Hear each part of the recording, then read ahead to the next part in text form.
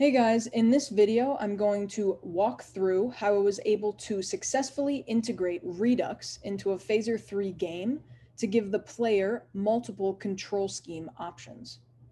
All right, so first let's look inside of the heart of Redux, the store. So we are importing apply middleware and create store from Redux, as well as a Redux logger. We have some action types, one for each control scheme, action creators that will be exported to use inside the game. And then I have pre-made states for each control scheme so that it can be more controlled, that come with a style, as well as up, down, left, right, and enter, which in each control scheme holds the key code for the button that will be doing the job of up, down, left, right, and enter. Then down in the reducer, for each action type, we are returning the pre-made state for that control scheme. And at the bottom, we are creating the store with the reducer and the logger middleware so that we can see when the state changes, and we are exporting the store. Then inside of base scene, we are importing the controls store. And then in the function create controls, I am getting the state from Redux and saving it to this.controls so we can access the control scheme, and then creating a this.keys object to hold the actual button inputs that will be passed to the spaceship sprite for it to listen for button pushes in order to update the movement and animations for the sprite. Back inside create controls, we are saving up, down, right, left, and enter to keys by creating a keyboard input for the key code that is saved inside the Redux state. And then also in the create controls display, which creates the button prompts at the bottom of the screen, we are making sure that the proper key codes are in those displays as well. Then inside of the main scene, which is built off of base scene, we get the Redux state inside of the create controls function. We also create the controls display, and then we make sure that the proper key code for enter is inside the extra button prompt we have in that scene. This scene is pretty simple because we're only getting the state, but inside of the controls remap scene is where things get a little more complicated.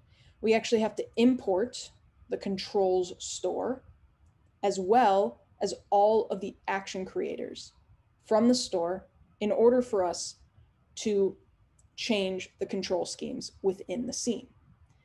And because the control scheme is going to be changing inside this scene, we have to subscribe to the store so that the scene itself can receive information from Redux whenever the store changes. We also have to make sure we save the return from control store.subscribe because that is the function that will allow us to unsubscribe from the store. Inside of .subscribe is a callback function that runs every time the Redux state changes. So inside of that, we are visually deselecting the past control scheme. We are creating the controls with the new key codes using the create controls function. We are changing the button prompts on the screen. And then lastly, we are visually selecting the new control scheme by turning it green.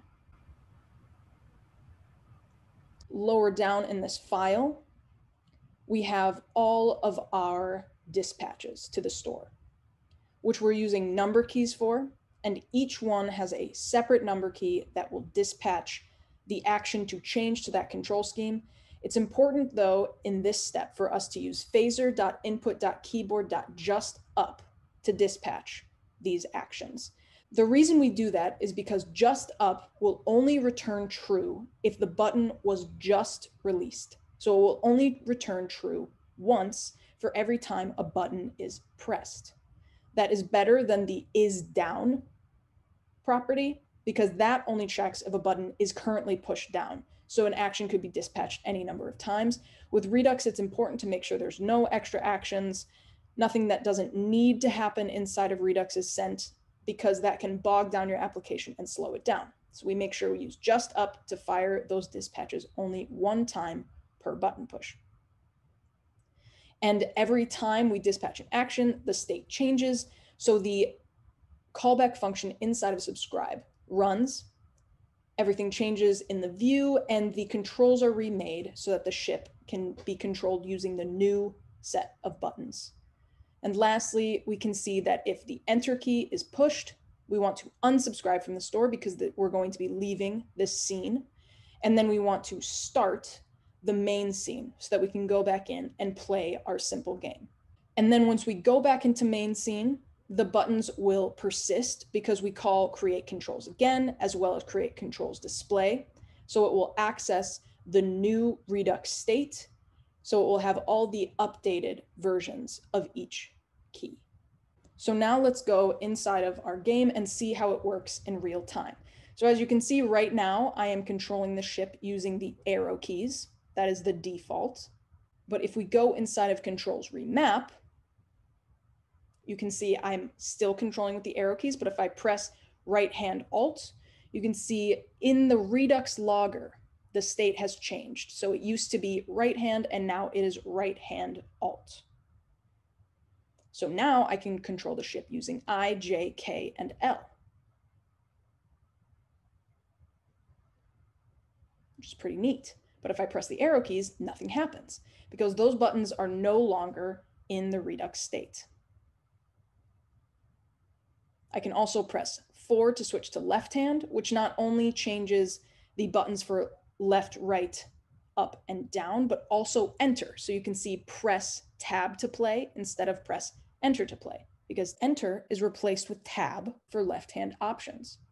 And now I can control with E, F, D, and S, but none of the other buttons do anything. Now let's go back into the main scene.